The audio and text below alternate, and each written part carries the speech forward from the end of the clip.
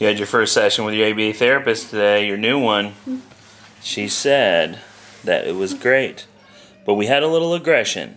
I said, what kind of aggression?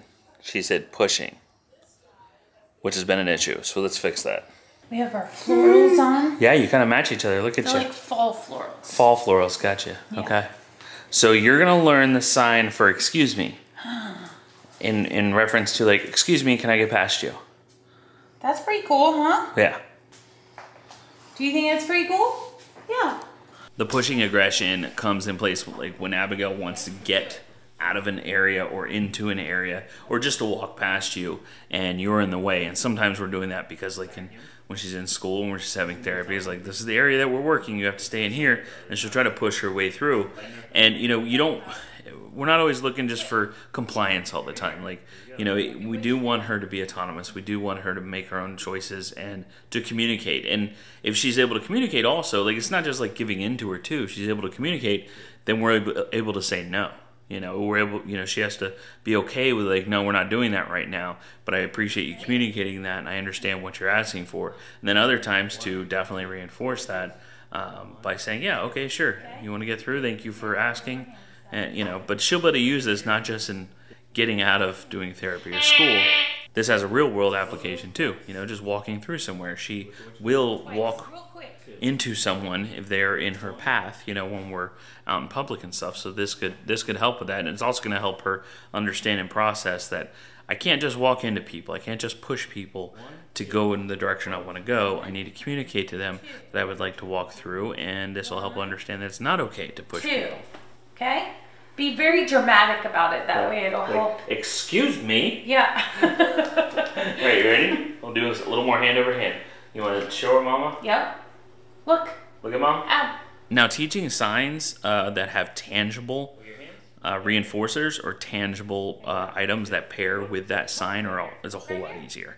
Especially if it's highly reinforcing thing like something edible or a drink or something that she enjoys playing with, or a sensory item or something like that. We can say, this is the sign for this. That's why she knows vacuum so well. She loves running the vacuum. She would ask us for vacuum. She just wants to plug it in. She doesn't want to actually vacuum, but she wants to listen to that white noise of the vacuum going. But those are easy to teach because they're very reinforcing, and it's an actual physical thing that you can say, this is what this means. Does that make sense? Switch positions. Oh, so close.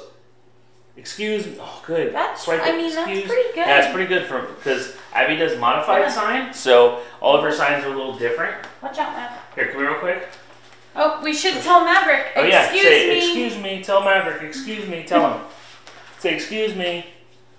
Excuse me. We can definitely do because she doesn't use vacuum very much. Right. So and it looks different. So like with cookie is the C and then in the palm like that. But show them your cookie. Show them cookie. So Abby does more like a fist in the palm, Hold on. Wait a sec. Wait, you can say excuse me. That's what we're using this for. Yeah, so you're not pushing people. Push through. Break. That was a break. That was good, but you don't need a break yet. We're gonna do this first. Excuse me.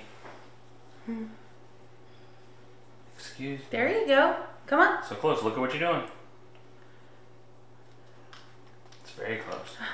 Excuse me. I think if we get it as close as we can to the real thing. Look.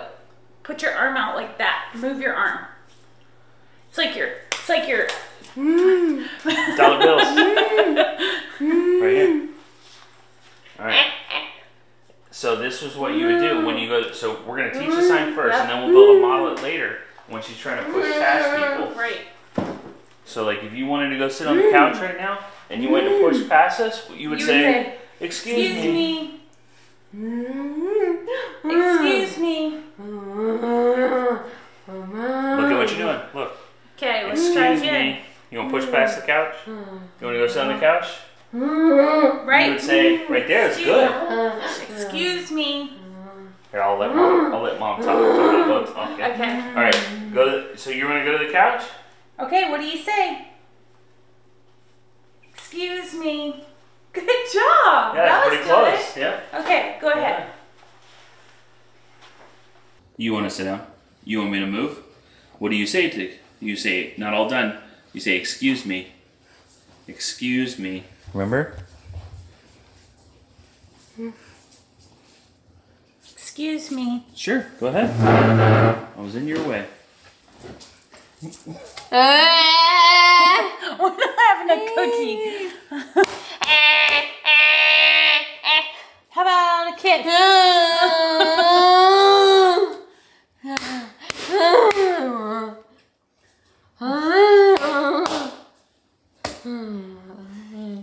How do you have this much energy and you've been up so long? Since 4 a.m. Not the same. Been up since 4 a.m. and raring to go. Where are you going? You're whining. I'll move the chair in a minute. Tables and chairs. Okay, so the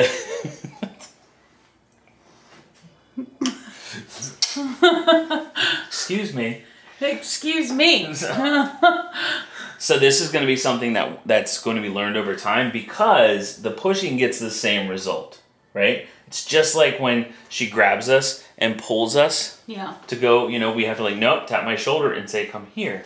Like they both get the same result. And if it's reinforced, then we start back over like at the beginning 0 again, right? So this is something, you know, we've been working on the like tap and say, come here for a long time. Because like grandparents will come over and Abby's like, come on, grandparent. And they're like, you know, they're grandparents, so they're going to come with her. They're not going to. Okay. Yeah. So, you know, and then we accidentally reinforce stuff all the time too. So it will take time to learn it. But the first tool is to give her the word. Mm-hmm. And then we teach her to use the word. Right. So. And you try to have as many opportunities. Right. So you try to set up opportunities. And then sometimes it's just going to be in her natural environment. Yeah. Like just a second ago, we were in the kitchen and Abby was headed towards the stairs to go down to the couch. So I ran to get in front of her. And she goes, all done? I'm like, no. Like I said, I understand you're all done, but are you saying excuse me? I said, yes. But I'm like, no, sign it. So then we But a lot of times she'll tell you that you're all done. Yeah. Which also means like, okay, you're all done with this seat. Instead of that, we can tell her, no, say excuse me. Or she'll come into the office and get us and say, she'll say, all done. We're like, I'm all done? Like, yeah, because she wants you to come with her.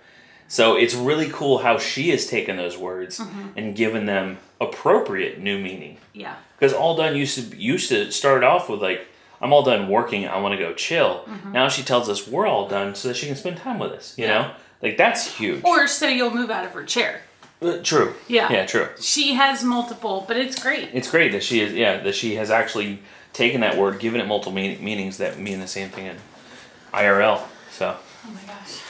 That's in real life for you old folks. Cool. Us young kids talk like that. Oh my lordy. Yeah. CYA. You don't spell that one. That means see ya. BRB. Next time. I cannot. Bye. Can you show me the sign for open? Show me open. That's take a break. You want to take a break, huh? Okay. All right. Okay. Oh. Is there a sign for weird face hugs? Oh.